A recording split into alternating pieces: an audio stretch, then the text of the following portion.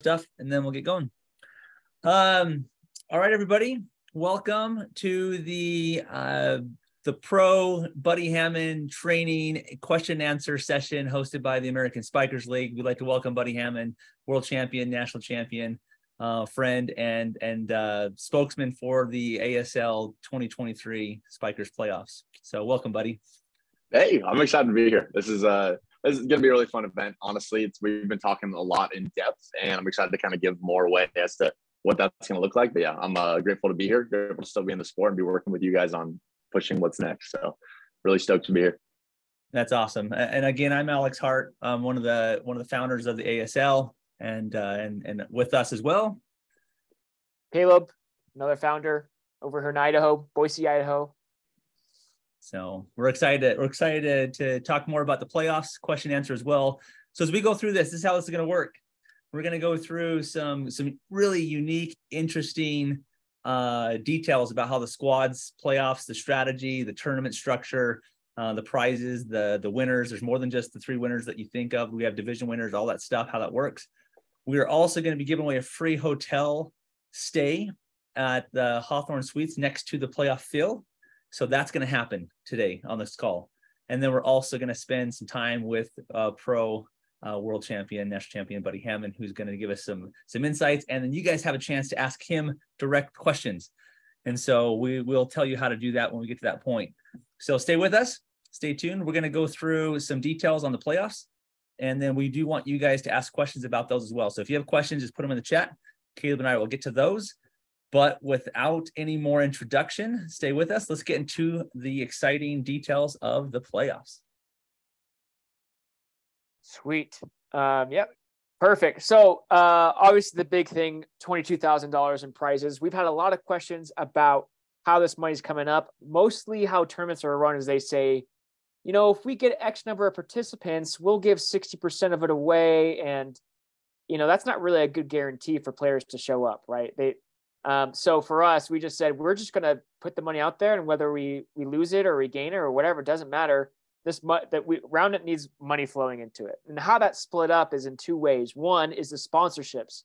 So the winner of Premier, Women's, and Challenger the 7 players on that squad, the ones who win it, they'll each be sponsored by the ASL, and we will pay for a full expenses paid trip to an STS event of your choosing within the US. And we'll cover that. And then everything that's left over from that will be a cash giveaway to the individual players. So each player should walk away with, you know, $300 to $500 on top of that sponsorship, which is really awesome. And it's a good way to, you know, we want to send these players out. We want people to not have to pay to go to an STS. So that's on our dime. So cool. Obviously there's going to be hundreds and hundreds of players there from all over North America and Europe, and we're excited. This is going to be a large event. And so I know those that have committed to come are super excited. So this call should get you even more excited. And for those who are still deciding whether or not you want to come, you're watching this recorded or you're watching it live, stay with us. We're going to give you all the reason to save some money, fundraise some money, and ask mom and dad for some money to come to this event, because it's not every day you get a chance to experience something like this. And this is to start off the 2023 season. This is going to be a fun, exciting, adventurous event. And so we're excited to get you guys all there.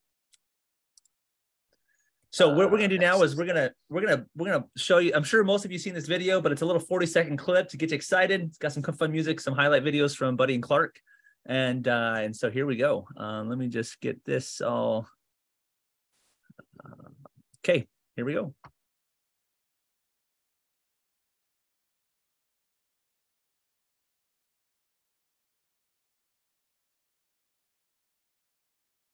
We can cut that out here in a second. Hold on, that's not the one we want. We want this one, right? Sorry, guys, technical difficulty for a quick second.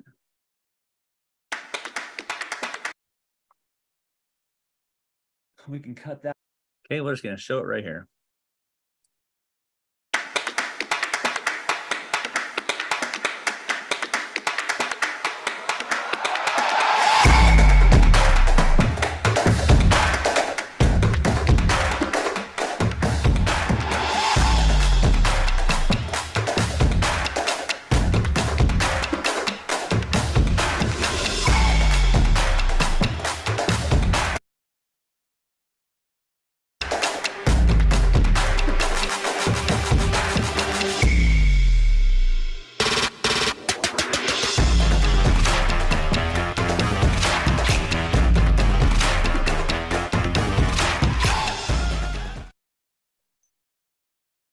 right.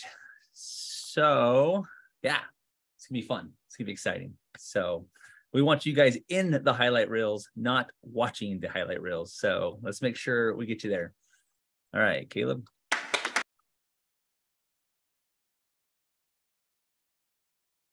All right. For some reason, this is so sensitive. Okay, right.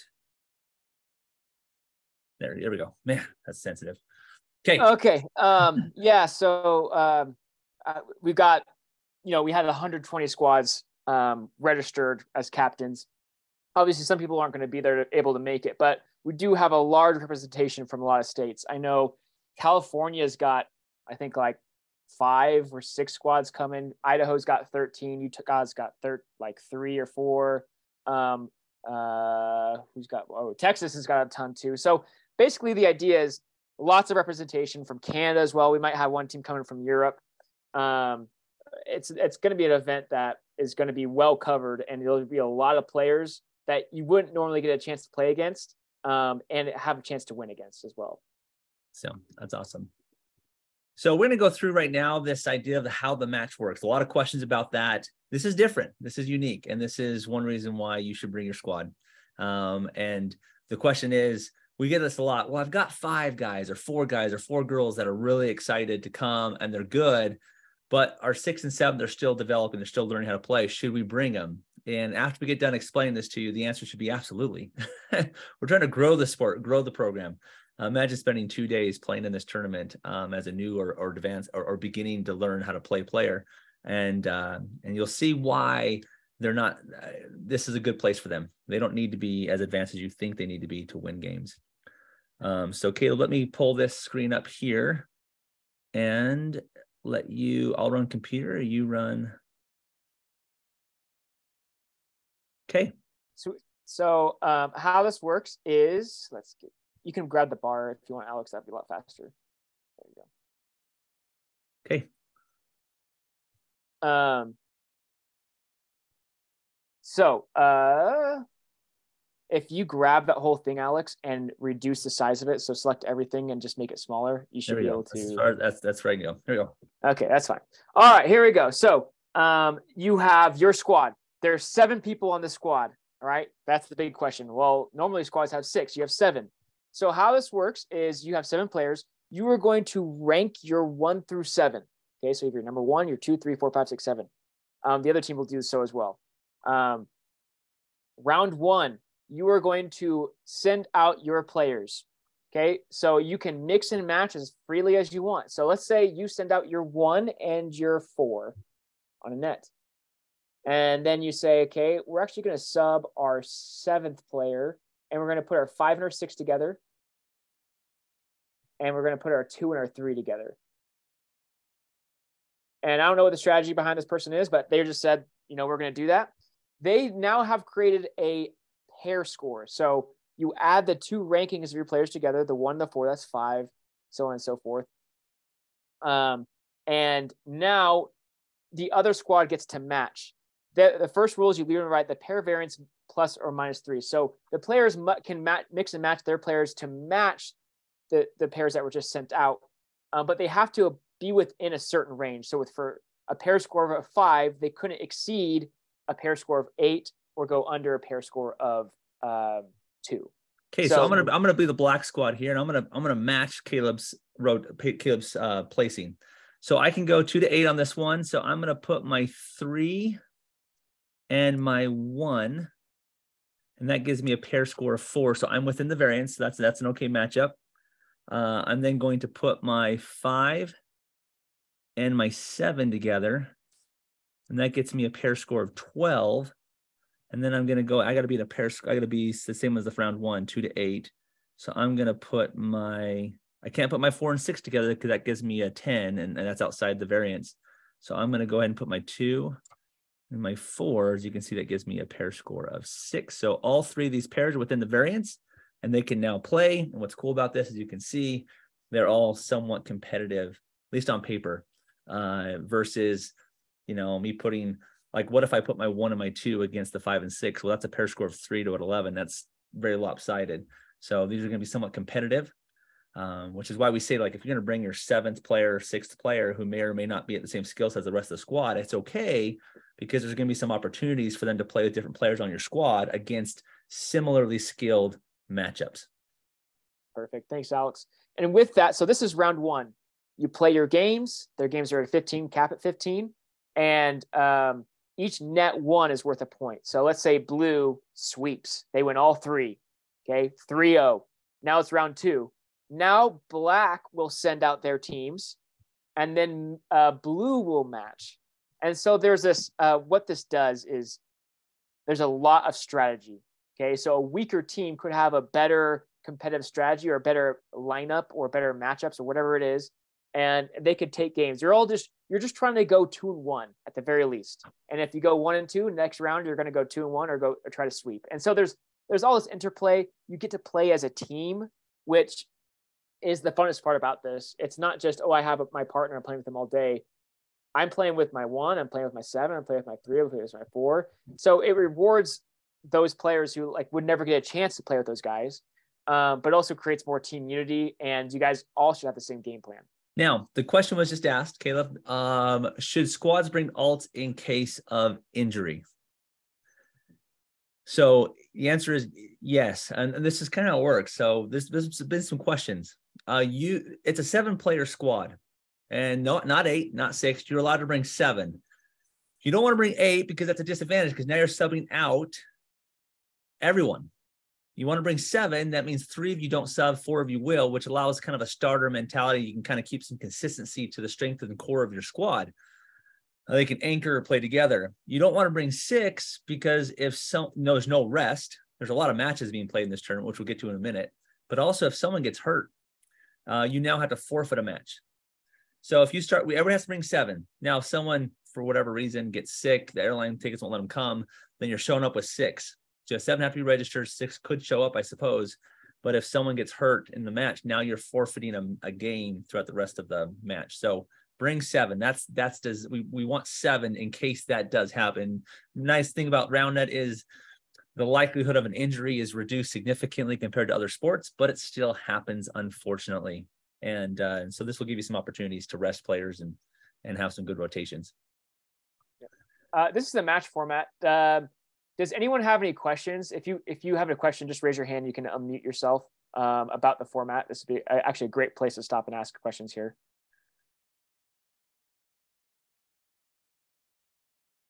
Anyone? If not, we will move on. Okay. Oh, someone does. Go for it. No, I said all good. Okay. Okay, no worries. Basically, we'll kind of move on from here. But the whole point of this is right now we're kind of in a state where once you get Premier, there's not really, you still want to be on the same. Oh, I guess you can look at the software. Yeah.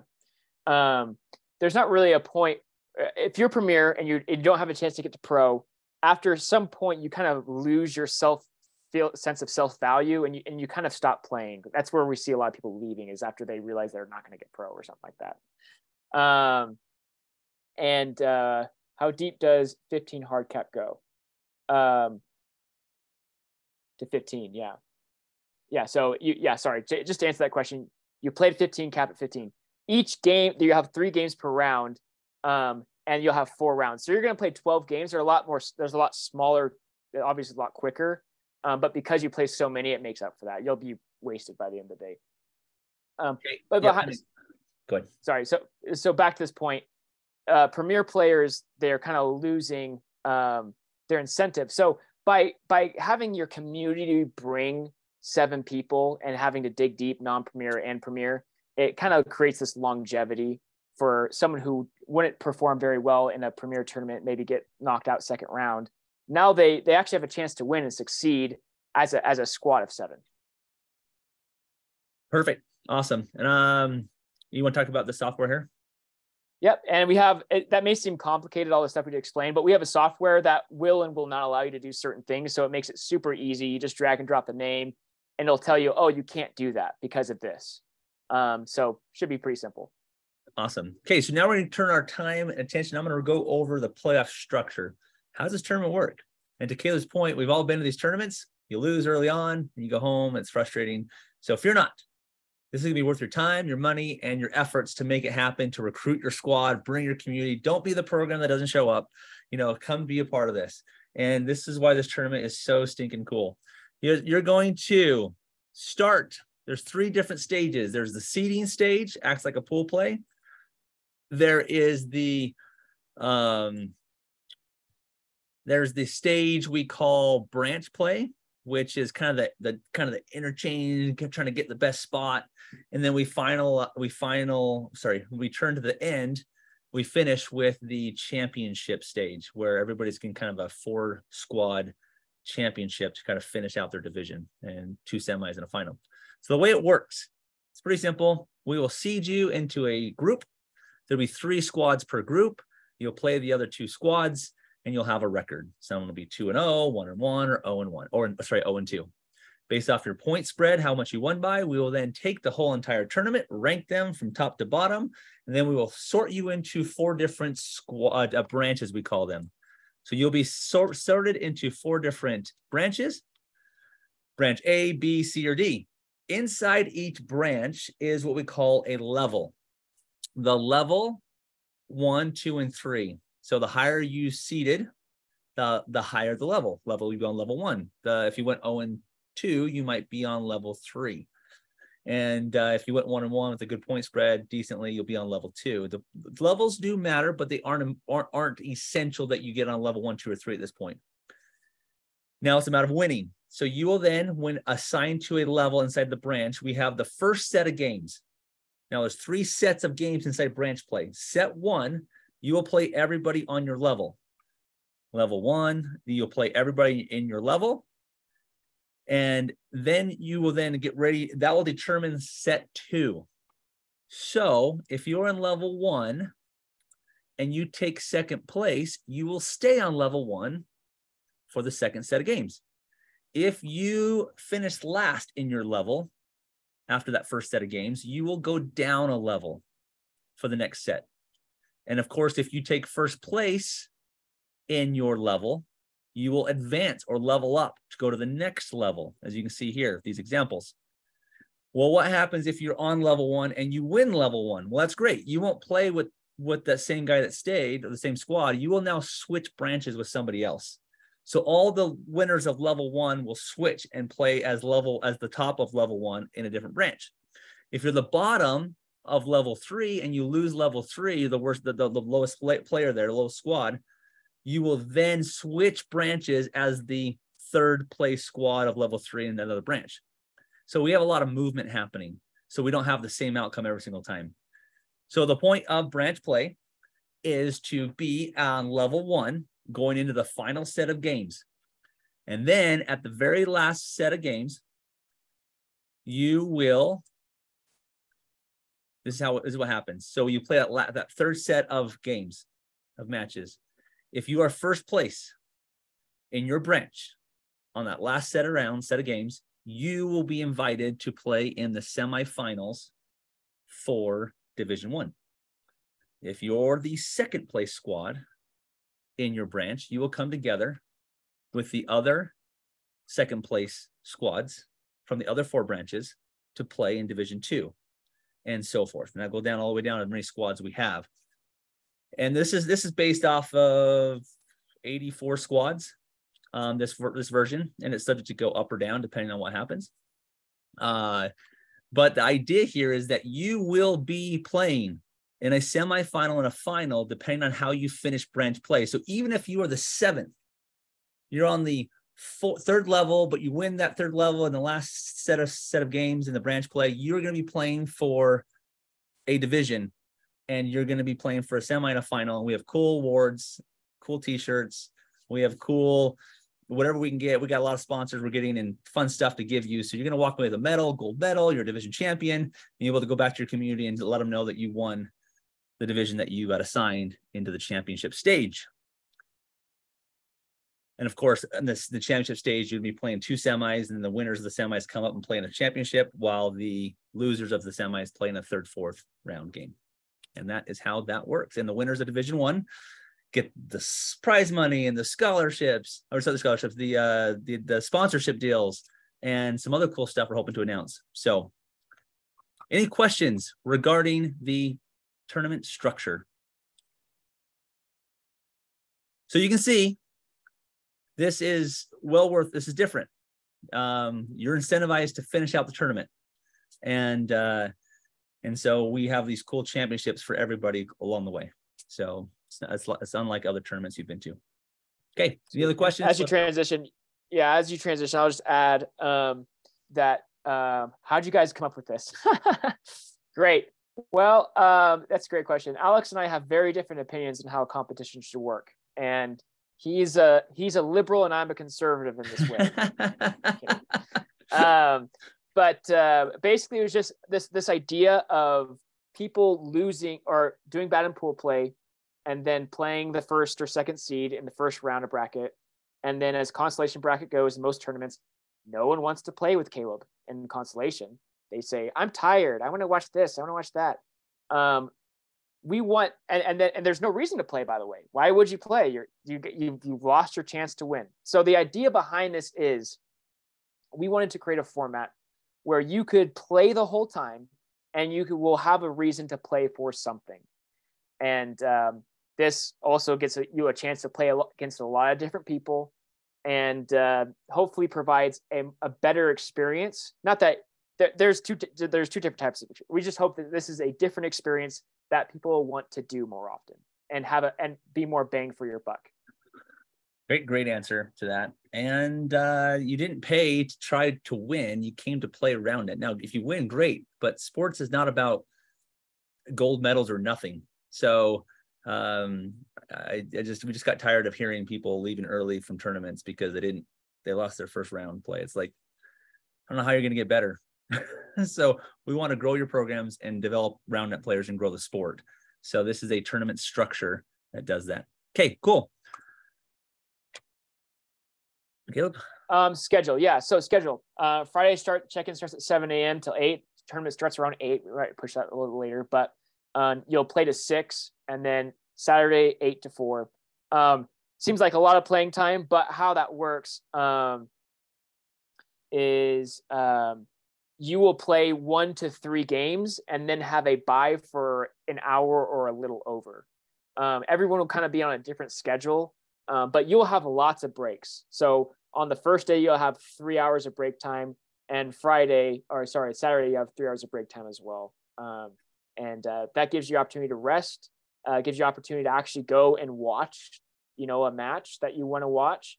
It also gives you an opportunity to observe. So we're actually paying observers who during their downtime want to observe. The goal is to have an observer on every single match in every single division at every single level. So if we'll let those opportunities be made known to you. But yeah, if you want to observe during your off time and makes a little extra money, we will pay for you to do that. So cool. Awesome. Okay, just about there.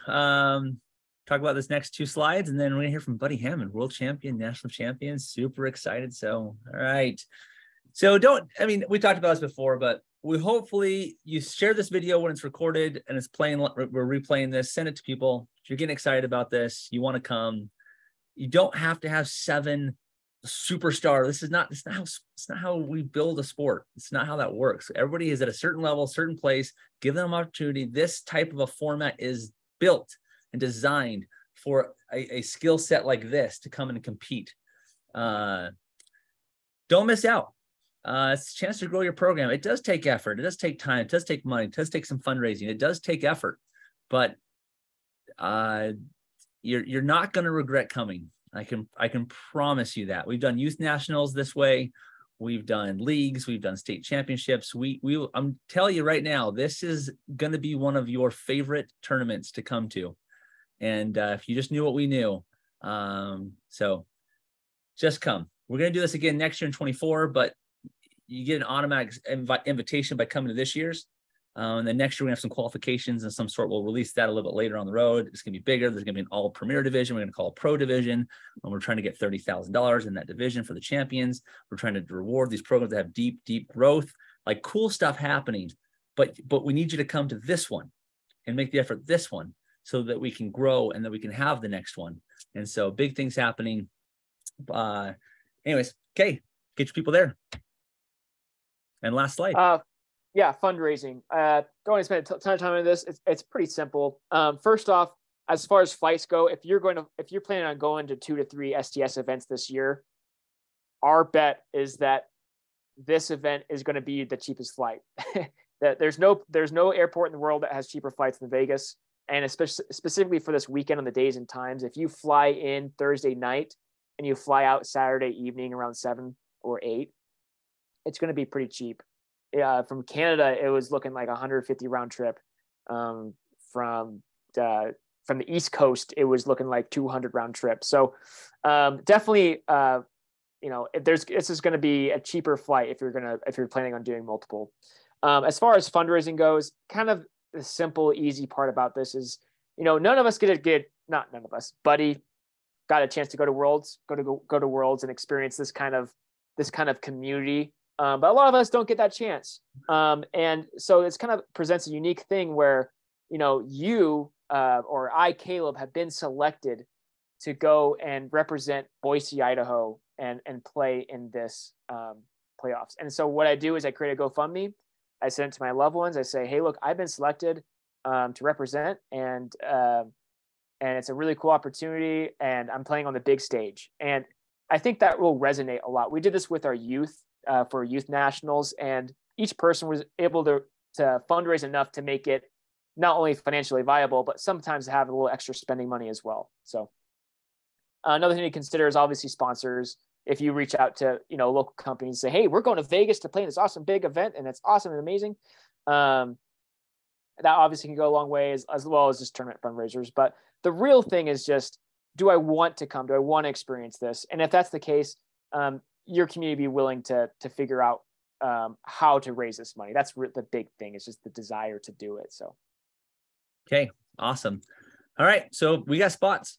They're there. So right now we're telling you there's some spots. So if you want to come, if you haven't registered yet on Fuego, go do that. And then we'll send you a link to where you register the 7-person squad and submit your roster.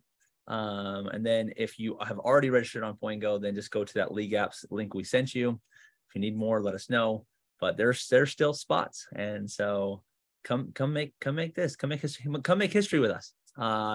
Okay. Now, without further ado, now it's time. We don't have you clap, but we can hear you. So, but we are grateful and honored to spend this much time with Buddy Hammon. It's been a treat and constantly inspired. And so we're going to turn the time over to world champion, national champion, Buddy Hammon, to do some trainings, presenting, and question and answer sessions. So, Buddy, the time is yours. We'll do the drawing here in about 5 minutes when you have a little break, and then we'll go from there. So, thanks again. Time is all yours.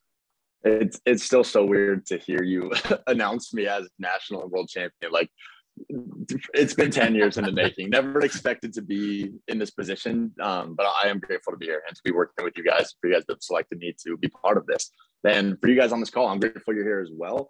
And I just wanted to first say how excited I am about this event, because I've played a lot of tournaments, maybe not as many as like David Gonzalez or someone who has like hundreds and hundreds and is playing one every other weekend. I've played in a lot of events over the years, and it's all been 2-on-2. And same thing, if you lose early, like, do we have to play out for 5th and this and that? When like, this is a big deal. Like, you could be the winner of Division 2, Division 3, and that says something about you and your squad and the people that you bring. So I'm very excited for the opportunity to play with people that I've never played with. And it's already led to some really cool experiences in my community, which I didn't realize these people were as skilled. And I'm questioning, how are you not premier? Like, have you just not gone to the right tournaments or whatever it is? So we're bringing some fun people that I'm excited to get the chance to play with.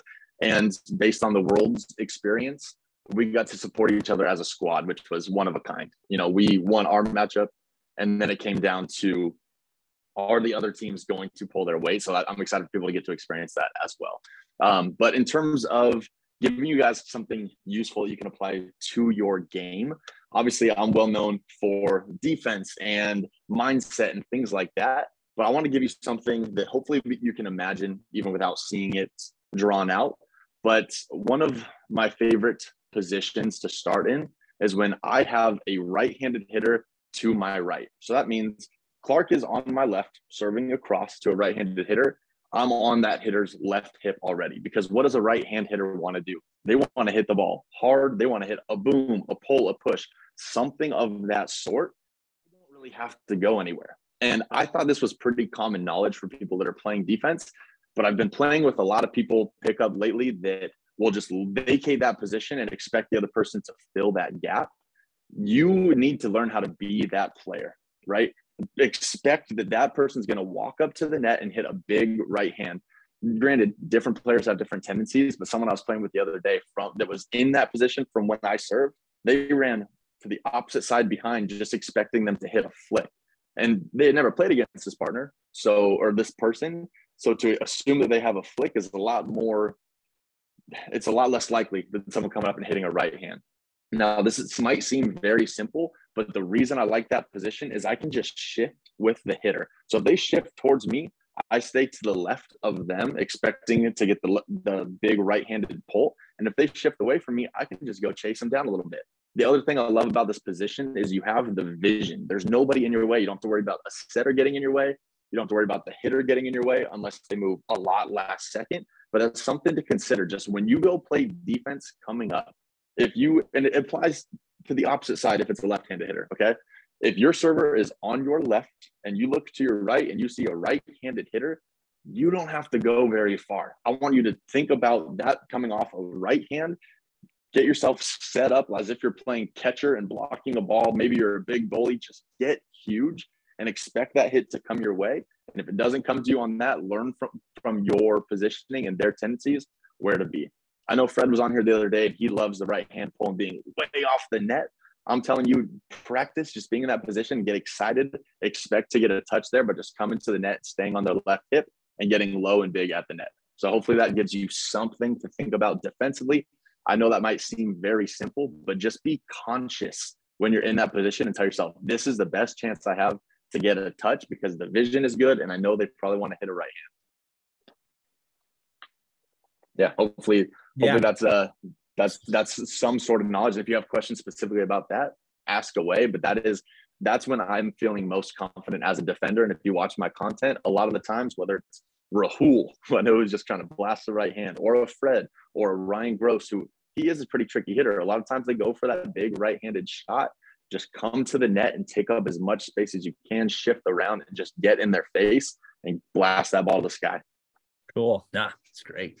Yeah, I've noticed that watching you at Nationals. I came home and kind of revisited that idea that I think one way to describe that is you kind of have this target on your chest. It appears to me, and that you're just trying to get, like, that's your job. Is try to get that contact on. That's your job, is to get contact. Yeah.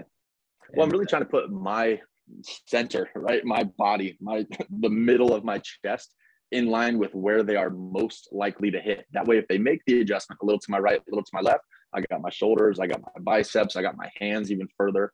I'm trying to put the center of my body in the most likely spot that they're about to hit that ball. And if I can do that, then I got everything else to help. Maybe it's a foot every now and then. It's pretty rare, but yeah, hopefully that gives you guys something to focus on when you're playing defense next time you go to the pickup or even a tournament. Focus on that specific position. And I would also say a big tip to give you is if you're not filming yourself playing, one, if in case you make a crazy highlight play, you can never recreate that moment. So film yourself. Worst case, nothing happens, you delete it. But film yourself. You can always watch it back and learn from your tendencies. Where are you getting beat? To your left, to your right? Is it usually over you? Start taking that away and make them hit something else. Okay, that's awesome. No, fantastic. Okay, we're going to break for just a second, and then we're going to come back for some questions and some answers. And so, Kaleb, the floor is yours. Okay, do you want to have me share my screen? I would love to give you this power.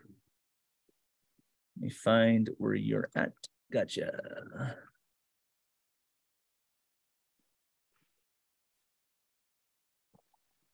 Yeah, I'd love to do that. Okay, so we're about ready. Oh, it's on your computer.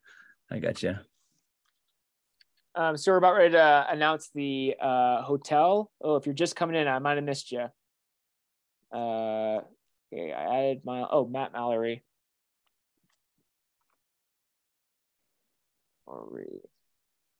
Okay. All right.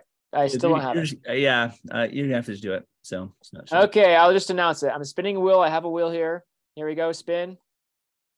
And the name is. Thank you, buddy, for the audio. Okay, Alexander iPhone. Alexander iPhone. That's a crazy last name. It is. Hey, that's me. I'm here. What's your last name? My last name is Kim. Sweet. And what squad? Doesn't sound like anyone wants to. I don't hear anyone that wants to collect the prize. Doesn't sound like he's present. I don't know. What squad you playing for? I believe I'm playing for the Mississauga squad.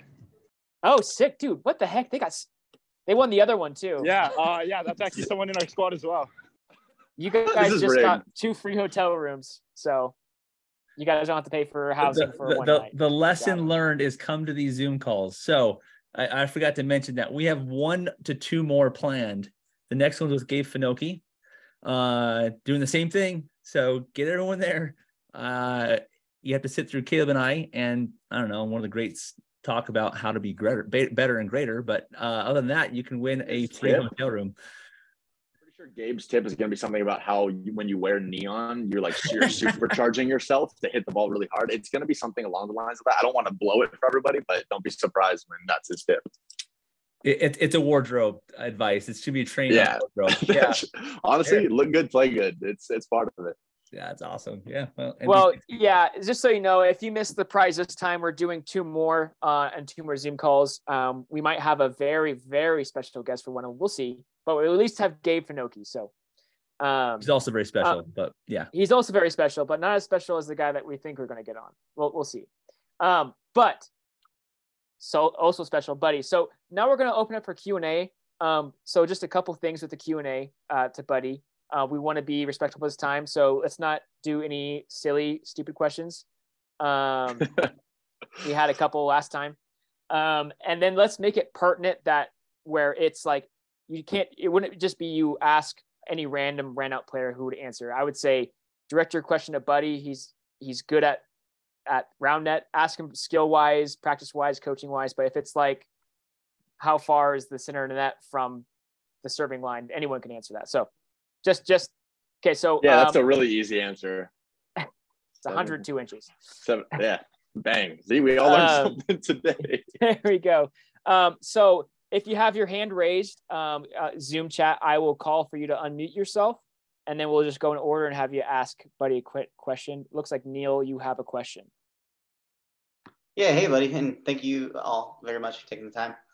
So my question is more about mindset. Specifically, you have it going in to the tournament, but then how do you make those adjustments? Like, how do you know when you're working with a partner? And I guess I understand it will take some secondhand of how if it's a new partner or not. But making those adjustments like mid-game, when to take the time out, you kind of like just a prep question right away, and then are you kind of like, hey, don't worry about that missed hit?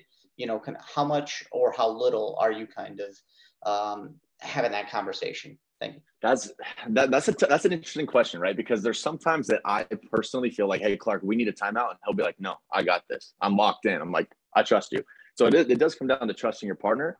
But there's also been a time or two where I'm like, Clark, hey, like I need this timeout. And he goes, okay, I'm trusting you as well. But generally, if you make a couple mistakes in a row, take time to reset, right? If you haven't let the last error kind of pass already and it's affecting your play for the next play or 2 plays, take the time out, step away. Or if someone's getting hot on the other side of the net, maybe you're not doing anything wrong, but they're just absolutely beating you with their serves. Take that time out, try to ice them a little bit, and then come back focused in. But just in terms of overall mindset too, Neil, I think it's important is like try to make sure your partner's still having fun, right? As someone that's competed and has won a lot of these events or come up short many times, if I only went to an event to try to win games, I would be missing out on so much of the joy that this is for, right? This isn't a job for anybody, even at the top level. If you can go in and tell yourself, I'm going to this event to make as many amazing plays and have as much fun as possible, that's going to keep both you and your partner in a really good headspace and generally it's going to translate into more relaxed play to create those right scenarios. So hopefully that helps you out. But yeah, it's really just kind of feeling out your partner And if you can tell they're overly frustrated, say, hey, no, we're taking this time out, but also allow them to take the time and the space they need to work through it. Thank you. Mm-hmm. Great answer. Joshua Tavis asked in the chat, he says, you're talking about serving position. Is it better to just be inside the serve circle or closer to the net, or does it depend? So when you're doing defense, are you trying to be as close to net as possible, or outside the serve circle, or within, like distance relative to how close to the net, where are you trying to be? I think it's dependent on a few different things, right? It's depending on the hitter, right? Are they a weaker hitter and I can get away with being off or chasing balls down? Or is it a powerhouse like a Ravi where it's like, you're not chasing that down, even if you had 10 steps to start, right? So it depends on their tendencies as a hitter, but playing at the highest level, my mindset is generally start close to the net.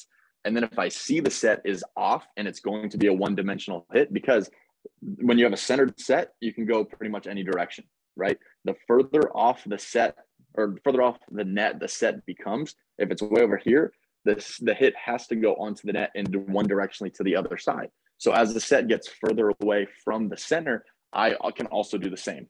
Obviously, that brings in my partner to have to cover the drop, or I'm responsible for the drop. But generally, it depends on the hitter's tendencies and the distance from the middle of the set for me being close to the net or dropping off. Sweet. Awesome. Great answer. Yep. That's really good perspective. Jake Martha, you have a question? Yeah. Hi, buddy. What's up, Jake? I know that you're a pretty big gym guy, and I just have the question, do you have any like drills or exercises that you recommend that you do at the gym, like every other time you go, that will help improve you maybe in defense, that you think, okay, this is the drill that will maybe strengthen your core, your speed, or your arm strength, or something like that? Yeah. It almost sounds like you're setting me up to plug my training program, because I have created something that is specific to getting better at the sport, which, to be honest, it's not generic per se, but in terms of overall health, I think it's important to be doing all of the things that are in this program, which a lot of it does come down to taking care of your body, making sure you're not getting injured. So we're stretching a bunch and things of that nature. But when I hear the word drill, I think specifically practicing the sport. So serving drills, 1, 2, 3 drills. When I think of training and exercise, I think of being in the gym and doing chest presses, rows, things like that. But one that I will give you, it's kind of weird to try to demonstrate it, but essentially it's a Palloff press, Pallof, for anybody that wants to look it up. You get a cable machine or a resistance band or something, and it's an anti-rotational movement. So what that means, you're pressing away from your body, and the resistance is trying to pull you one direction. So it's trying to pull me this way. So when I press straight out, I'm keeping my core engaged to not rotate, anti-rotation. Now that seems like, why would I want to anti-rotate when the sport is all rotation? We're working the same muscles as a powerful rotation, right? So this is good for boxing. It's good for golf. It's good for obviously Roundnet, where you're getting your hips involved and you're firing the hips, but we're not doing it in an explosive type of exercise. We're doing it in a calm, controlled press, hold. And then if the weight is on this side, you can always rotate further to get a little bit extra rotation, a little bit more movement to work those muscles. It's also really good movement if you know anyone's struggling with lower back pain, because when you train your core and that's nice and tight, again, it comes down to having good hips and glutes and hamstrings and all that. It really helps with the lower back as well. So train the core with an anti-rotational movement. That's one that is a staple for me after I do my jog and I do my stretching. That's one of the first movements I do, because to me, the core is one of the most important for the overall body. Thank you. Yeah, great. Jake's actually my training. We're going to go hit the gym right at 4. So we'll do that.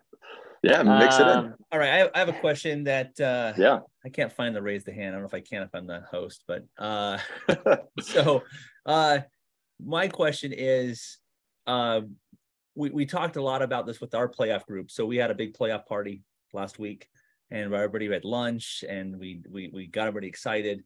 And something was said last night in response to this idea, which is not using pickup as a way to improve, but rather doing other things outside of pickup. What are those things that, if a player wants to improve, really wants to improve today, what are the things that I should be doing. I mean, if you look outside my window, we got 4 inches to a foot of snow. I'm not out there. I can't pick up much anyways, but what can I be doing right now to get ready for the playoffs to get better? Not just aware, but better skills. What would you recommend? Yeah, there's so much that comes to mind, right? We talked about watching yourself play, right? Reviewing your own film. You could watch the pros all day long, but if you're not that person, you're not living that same point. Whereas when you watch yourself back, you can kind of remember, oh, when I remember on this point, I shifted here because I thought this was happening. Watch yourself. And if there's someone specific that you are trying to beat in your community or in a tournament, watch that extra, right? That's me versus double clutch. They've beaten us 4 times. We've beaten them 3. But the times that we've done our best, me and Clark sat down and we watched film. We learned their tendencies and we went, why are we in the positions we are? And when we beat them in Atlanta, we beat them good. 21-12, 21-18, something like that. It's because we watched film. So that's one.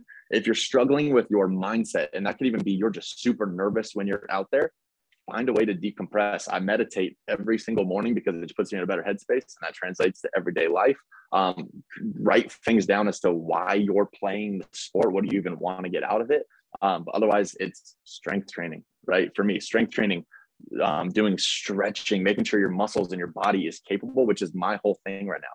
I've been playing long enough to know the sport. Now it's how long can I keep my body physically fit to be in the sport? So I'd say strength training, stretching, watch yourself play. Those are some of the main ones that I would recommend. Nothing really jumps out otherwise, but I mean, you can hit serves all day long, but if you're overdoing it, you have to listen to your body. Maybe take a day off to, again, do some strength training, watch some film. Something of that nature.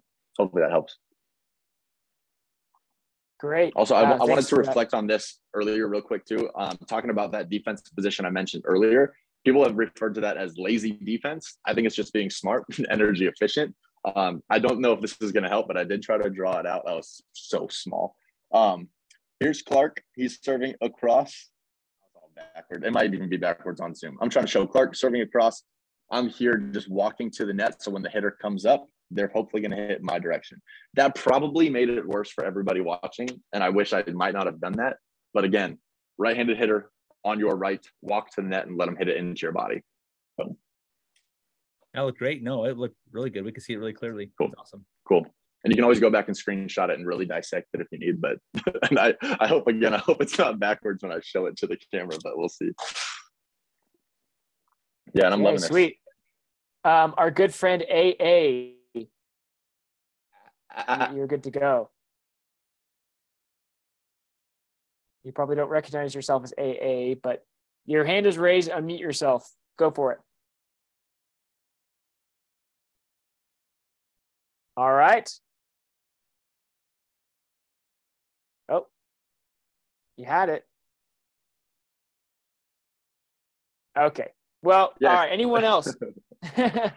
Anyone else want to ask a question to Buddy? This is a rare opportunity. We'll probably do 2 more and then end it there.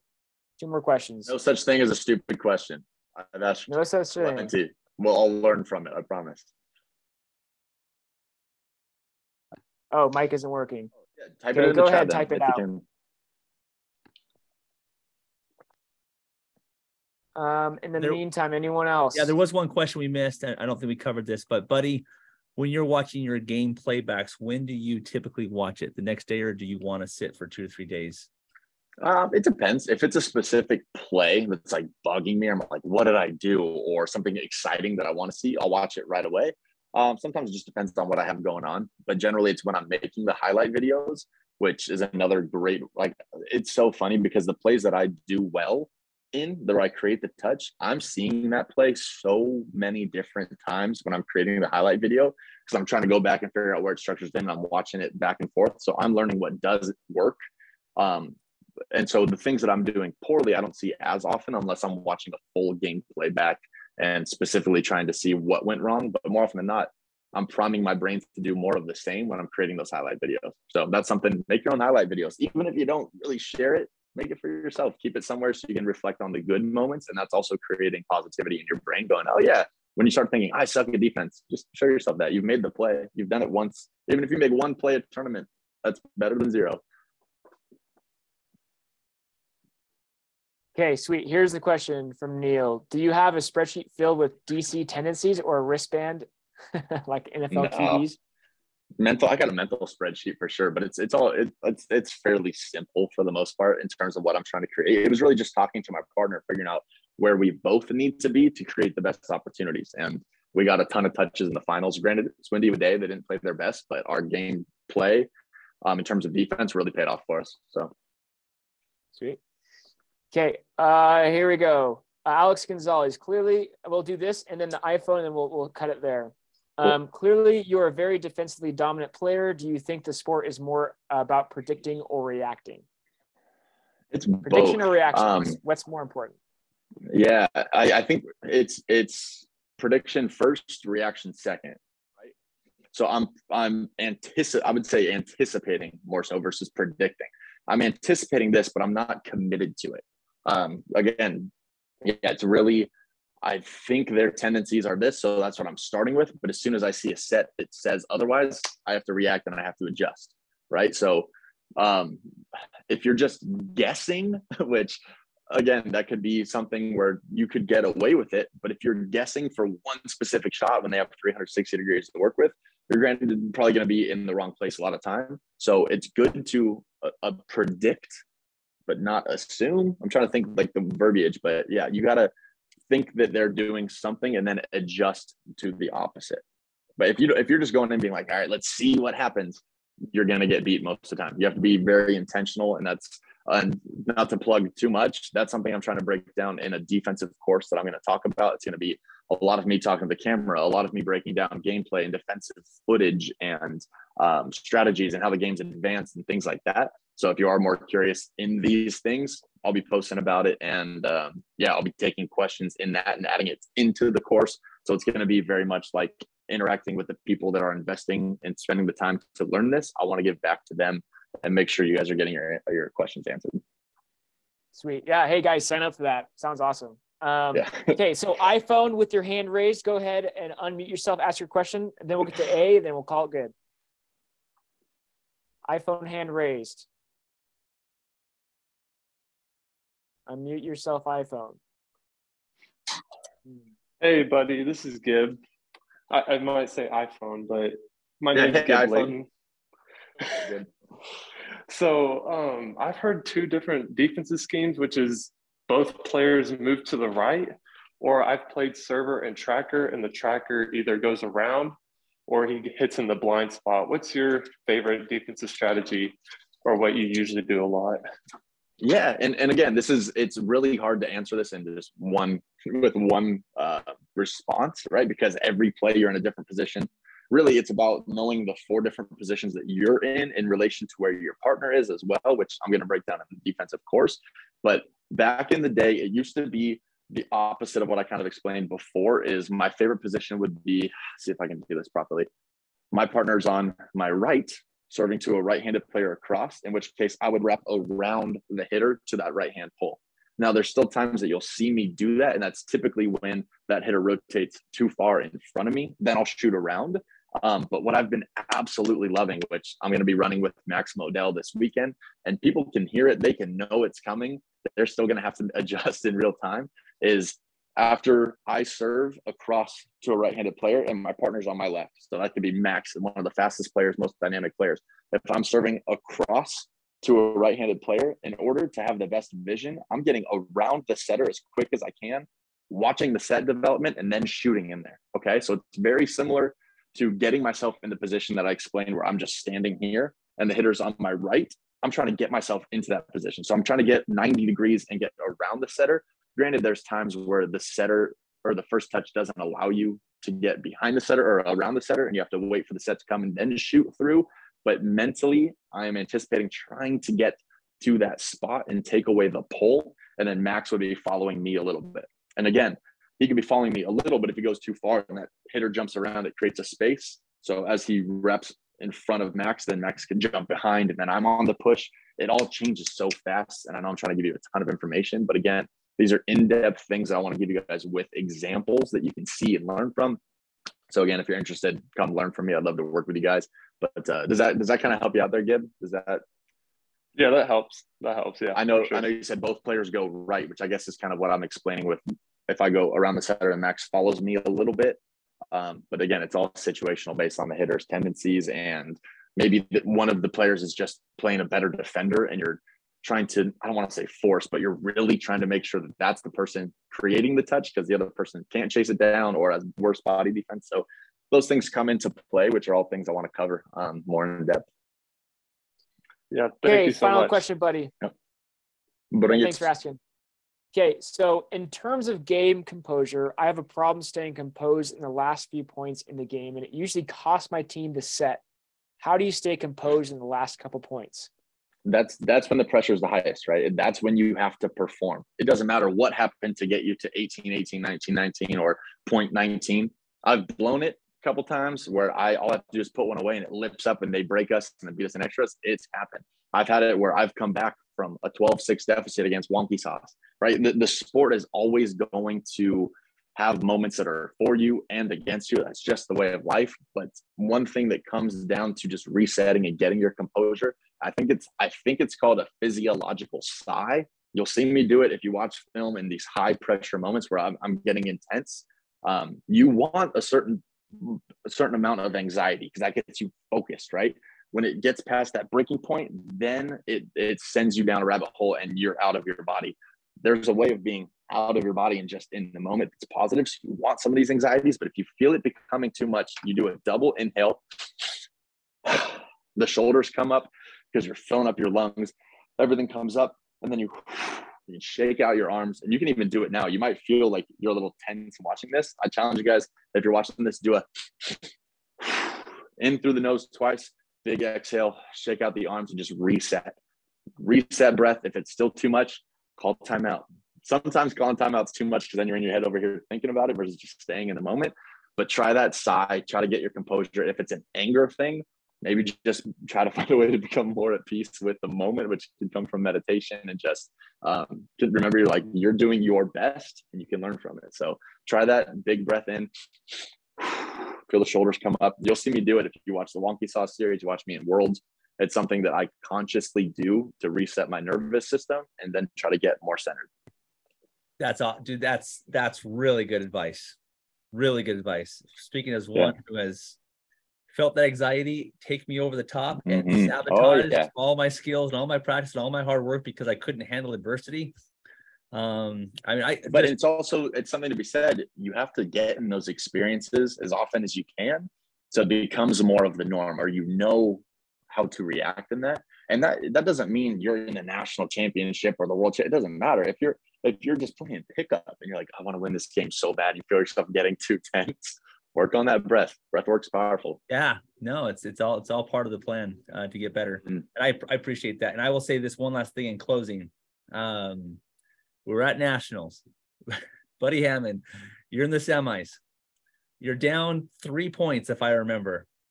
Someone comes. We were down 5 at one point. I don't know about this specific. I think you were down 3 or 4. I say 3 just because I can't remember, but I think it was actually 4. It was like 16-19 or 15-18 or something like that. And it was the second game. You lose this game and you're done. Someone comes over the tent and tells us what's going on, that Buddy's in trouble. And I'm like, there's no way. There's no way. So I come over and I said, no, look, I'm going to put $100 down that Buddy wins this game. They're like, you're crazy. This is like, because in spike balls, we all know around that it's a compression of time. In some sports, you have time to come back, especially the sports that you have to serve to score, for example. But in this one, it's rally scoring. Time is against you. And I was like, no, winners win. Buddy's going to win. So we came over there and you put on the best show in the history of Roundnet that I have ever been able to watch. And not only did you come back and win, you had to win twice because of a reserve, which may or may not have been there, doesn't matter, but you had to win twice. And then you went on to win the next game. And then, of course, you won that comes Sunday. And I remember talking to you during the break. You're like, get ready for a show. Like, get ready. Because your mindset was so strong and such in a great positive spot. But having talked to you, there was never doubt that you were going to win. And I just remember having spoken to you between those matches, just that was a testament to me about where you've been and where your mindset is. And so everyone listening, watching, we saw this and we saw him do it. Come down from 4 points or whatever, 4, 3, 5 points and win. and carry that momentum all the way through that adversity. And of course, he had to lose to get there, I'm sure. So, but thank you. Oh yeah. Again, I've been on the losing side of that, but even in those games that I've lost, my mindset's been the same. I tell myself, I'm not going to lose this game. I'm not going to lose this point. I'm going to make this touch. I'm going to play so clean. All those things are going on up here. As soon as you start losing control of this and you say, I messed up that last set, or, oh my God, I'm so nervous for this next set, or I wonder what serve he's going to hit. No, get out of there. Just tell yourself, I'm going to get this receive. Have a little smile on your face, or all right, I'm going to react to the ball. And just get that's it. Just tell yourself the positive things, because as soon as you tell yourself, oh shoot, we might lose this game, even if that might be the truth, even if you're down 8 points and you're probably going to lose, where is the incentive at all to you telling yourself that you're going to do that? That's going to make you play worse. You've already lost. But one mentality I've had too is it comes back to having fun in the game. Is I tell myself, even if I'm down a ton or I don't think I'm going to win, I just want one more chance to make a cool play. I want one more cool piece of highlight content, because no one, when they watch that, the only time they know what the point is at is if you say, this was at when we were down by 7 points. Otherwise, I have no context to the play. I'm just like, wow, what a crazy play that was. So that's something to consider too. Just keep yourself in a good place and know that you aren't done yet. You have one more chance to make a cool play. You have one more chance to do something cool that could live on forever. That's great, man. Great advice. Well, that being said, thank you. World champion, national champion, Buddy Hammon on the call with us. Thank you so much. For all of you watching, here's your cool, this is the little secret. If you have an opportunity to come to the playoffs and play in Premier as a non-Premier player, I'm going to tell you something. There is a chance, an opportunity that you will be placed on a game against Buddy Hammon. Okay. And you have the chance to no-touch ace me. It's happened by people I have no idea who they are, and they just come out and fake me. I'm like, oh, okay. This nice. is the only tournament in the history of Roundnet that, or this big of a tournament, to be able to have an opportunity not only to play him, there's a good chance to beat him. As you know, probably won't happen, but you have a chance. So, Good mindset there. Yeah. Get the mindset there. If nothing else, make a cool play and make Buddy go home saying, dude, that guy was awesome. So anyways, this is a cool opportunity to come play against great pro Premier players and get better yourself, get that experience in. So with that said, thank you, Buddy. We'll see you in Vegas. And someone says they're going to claim world champion status. I'll give it to you. I'll send you my gold medal and everything. Yeah. Okay. All right, guys. Okay, take that back. Okay, we'll see you in Vegas. Thank you so much. Have a good one, guys. Bye, guys. Bye.